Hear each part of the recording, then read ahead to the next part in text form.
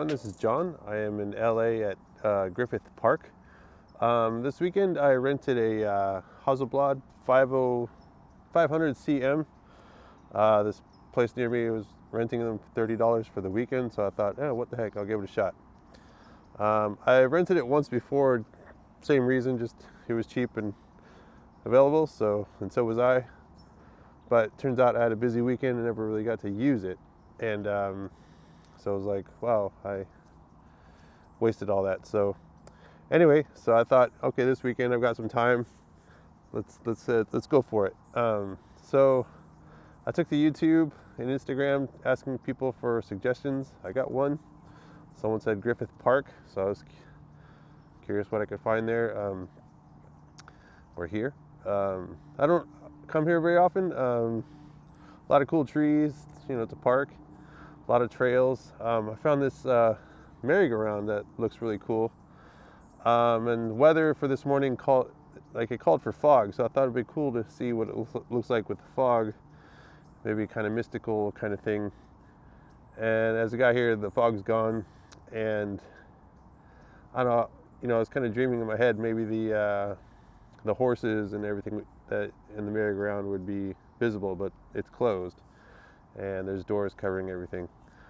So I just framed up with some trees to show it's closed.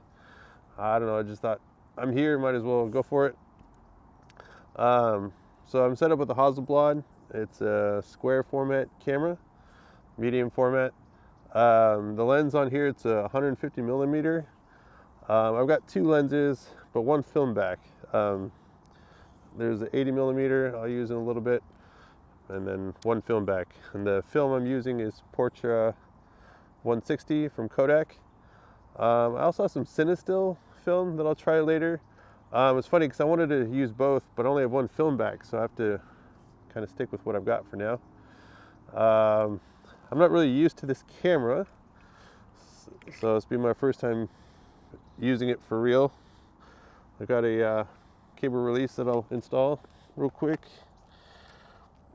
before I get too carried away. So this camera is all mechanical. There's no light meter, electronics whatsoever. All the settings are manual. In previous videos, I've shown me working with 𝗵𝗶𝗀 RB67, but I sold that a while ago. Just during COVID, everything was shut down, including the place I would get film developed, all that kind of stuff. So I found it just sitting there, and from the weight of the camera, it got to the point where I was like, you know, I don't feel like carrying that camera around. I love the quality, I love everything about it, except you know, it's a boat anchor. And so I thought, you know, might as well, with everything shut down. I saw they were actually going for more than what I bought it for, so I sold it. And I have some regrets because now things are opening up. The film place I get film developed, you know, it's open and they're getting faster with developing and all that, so I regret selling it now. So that's why I was like kind of curious what's available to rent or to buy. And so I saw this, I thought I'd give it a shot. I always wanted to use a Hasselblad when I was in film school, when I had a film class. Hasselblad's at the point where, you know, like the Mercedes, and I was driving or using a Honda Canon, but funny how that works. Anyway, so I'm more of a Canon guy, but Canon doesn't make medium format. Anyway, so I remember a while back seeing this, maybe 10 years ago now, seeing at a local camera shop, they had 10 bodies, like a bunch of Hasselblad bodies, a bunch of lenses. They were all super cheap. Like, probably could have gotten a full setup for $800. Now it's up where $1,500, $2,000. So you snooze, you lose. Anyway, back to this photo. So I'm set up with 150mm. I have this loop for focusing. It's a little difficult to use because you're seeing things in reverse. So when you want to go right, you're actually going left. And oh yeah, so as I was saying about being all mechanical, there's no light meter. I have this app that I have. It's a light meter app that you can set everything It acts like a spot meter. So I'm giving that a shot.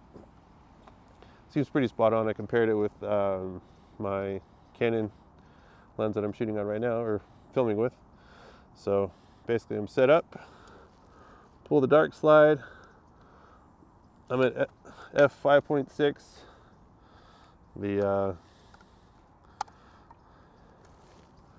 The film speed is set because it's 160. Shutter speed's at whatever 4 means. Quarter of a second, I'm not sure. So here we go. And there it is.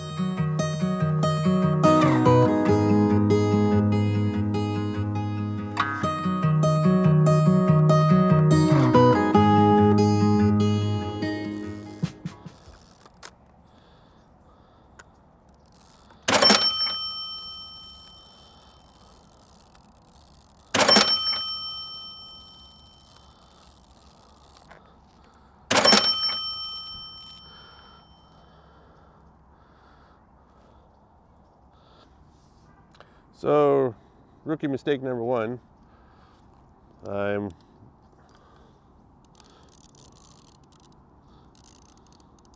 winding the film, and I thought it would automatically stop at the next frame. It doesn't, so I kept winding, and I went from shot number 1 to shot number 8. So, damn. So while I'm still being a rookie, so I'm just learning. When I take a shot and wind to the next, I recock the lens. When this winds, it automatically winds the film to the next frame. And so I went from 1 shot to shot number 12 altogether. You live and learn. All right, let's go have some fun.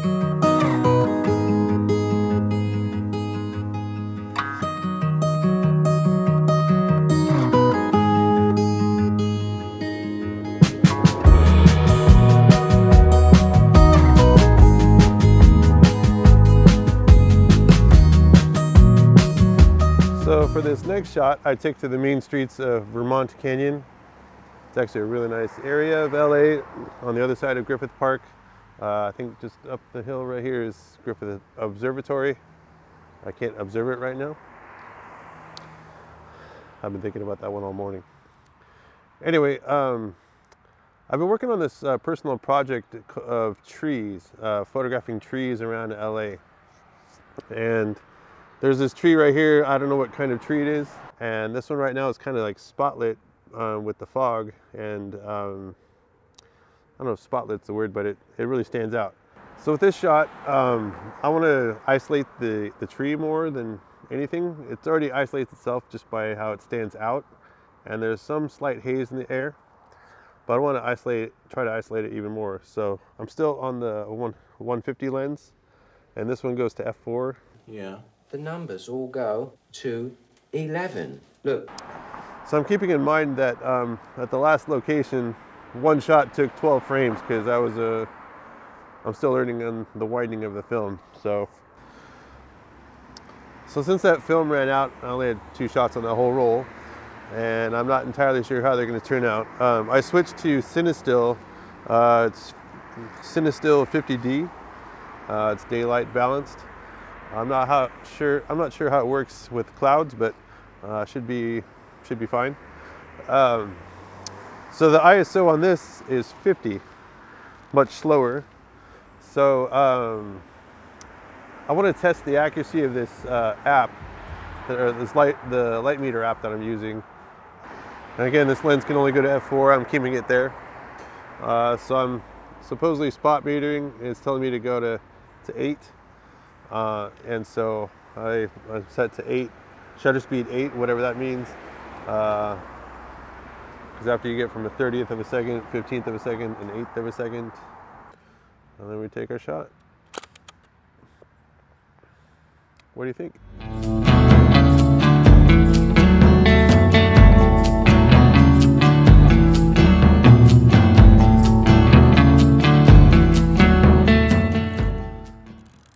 Making sure it only winds this sucker. All right, on to shot number 2. I feel stupid.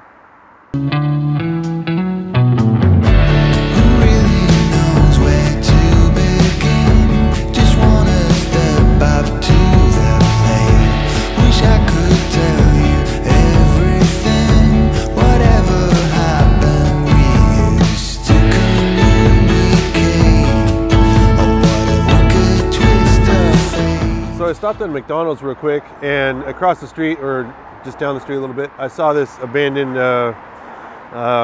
motel, and I thought, you know, medium format camera, abandoned building, you know, you have to do that. So I'm set up across the street, still the 150 lens. I promise I'll get the 80mm out at some point.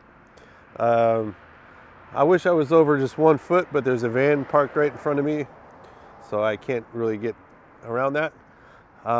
Maybe I could shoot through the window. It might be kind of interesting, but the windows are up.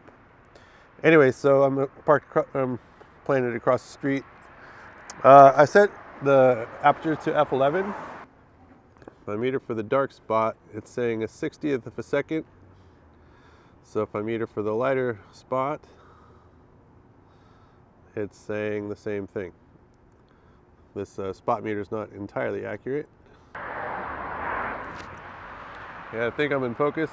So f11, 1/60th of a second, and let's see.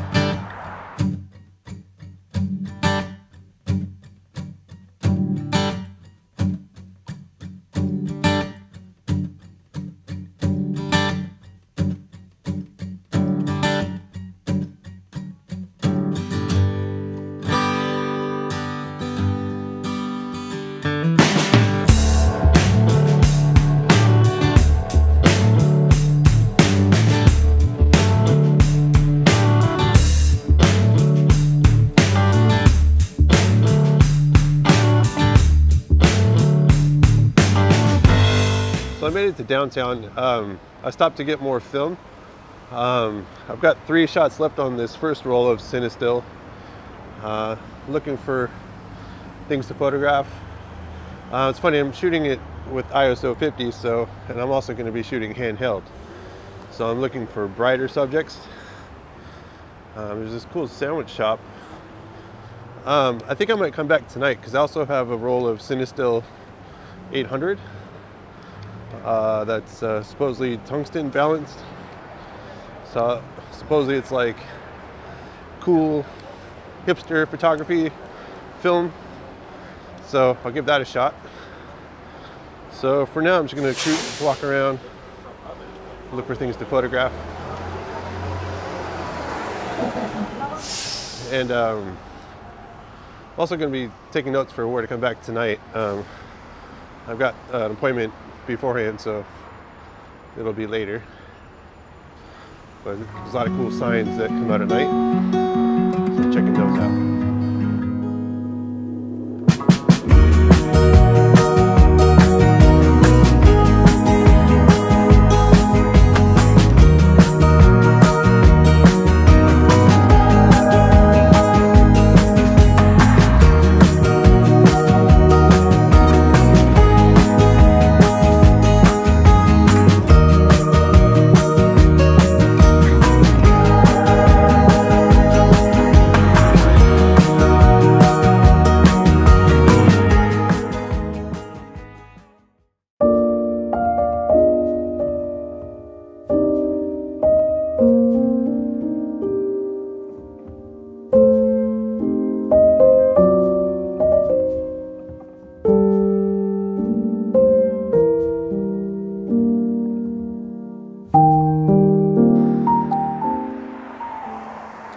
So I'm back in LA.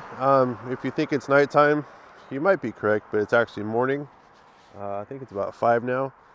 My intention was to come back during the night last night, but I went to a Christmas party and got a little tired, so I thought I should get some sleep instead. So I switched to a film called CineStill 800T. It's a tungsten balanced film for tungsten light. I've never actually shot with that before. Back when I was learning how to shoot with film originally, I remember photographing some things in fluorescent lighting, and I thought, and the colors would come out really weird, and it always bugged me, like, what's going on? And that's when I learned film generally is balanced for daylight, so the colors look more natural in daylight. So you'd get special filters to compensate for that. So that's cool. This film is actually tungsten, so it gives you more ability to photograph in tungsten light. I just think it's interesting. This film's actually kind of expensive for what it is. It was $15 for the roll. It's CineStill, so from what I understand, it's just repackaged Kodak film that's used for movies. I'm not sure exactly what, but I've been reading it's like popular with hipsters. I don't know if hipsters are the word. I don't want to make fun of anybody, but it's popular amongst people who are learning or film enthusiasts now, photographing with film. And one of the popular cliches is photographing gas stations because it looks cool with this film. So I'm not one to buck too many trends, but I was like, well, if everybody's shooting gas stations, I don't really want to, but the contrarian in me is fighting it. But I found this cool old gas station that's actually converted to a coffee shop. It's closed, but the lights are on, so it looks cool. So I'm just set up across the street and making sure I'm in focus. All right. So for the exposure, I actually just cheated. I used my digital camera that I'm filming on right now and set it to 800 ISO, tungsten, the whole thing, just to see what I'm doing. Because I have my light meter. Actually, I should compare it. I didn't really compare it. I'm being lazy. It's 8 in the morning. Or it's 8 in the morning. It's 5 in the morning, folks. Let's see, 800 ISO. I'm at aperture 5.6. Oh, it's accurate. So, giving it a shot. It's telling me at 2. I don't know what 2 means. Because on my digital, I'm so used to the shutter speeds on there. It goes from 4 to a half a second, a quarter second, and then, so I'm assuming 2 means a quarter second. I don't know. I'm not a doctor, I just play one on TV. So here's a shot. I'm gonna try one more, because last night when I was at the Christmas party enjoying myself, I found that this camera has a mirror lockup. So I'm giving that a shot real quick. Less vibration.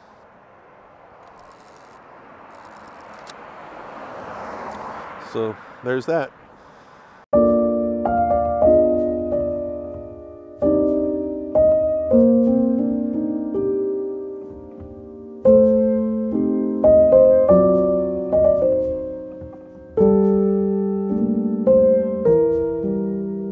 So I made it back downtown. I was just cruising around looking for signs that are lit up that look cool. And I remember there's this old building that's probably like 100 years old or somewhere in there. It's the 𝗵𝗵𝗍𝗶 building.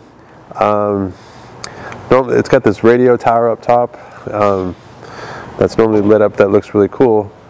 But I guess they shut it off in the middle of the night. Go figure. But the only thing still lit is a light that flashes at the top, I guess, for airplanes. So I'm kind of aiming for that. I'm still set up with the 80mm.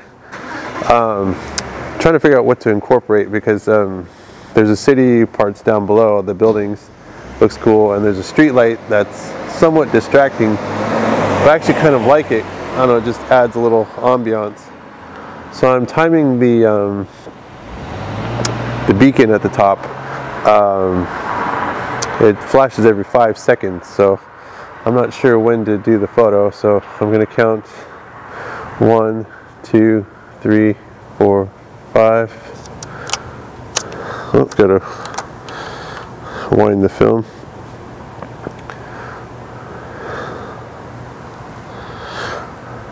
Okay, one more time. 1, 2, 3, 4, 5.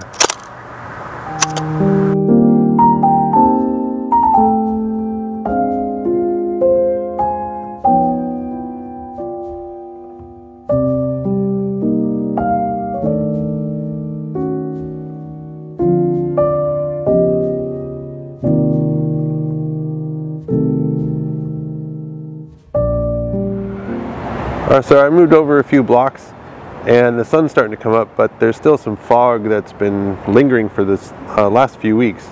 It's kind of rare that, at least that I've noticed. Usually it's foggy for a couple days and then it's clear for, you know, weeks. So it's kind of nice because it lingers and creates some nice ambiance. So I'm set up where there's this V intersection. This looks really cool. The billboards are kind of funky for me, but it's LA. Anyway, so I just liked how it looks like this point in with the fog and the mist or the haze. It just looks really cool. So I'm set up with this tungsten film. I thought it would be kind of cool because it gives this like kind of ghostly sort of feel, because normally with daylight balanced, you know, it looks a little more natural. But here with the tungsten, I think it's going to look a little more, colder. So give that a shot. So I'm set up at aperture 5.6, 15th of a shutter speed, and there.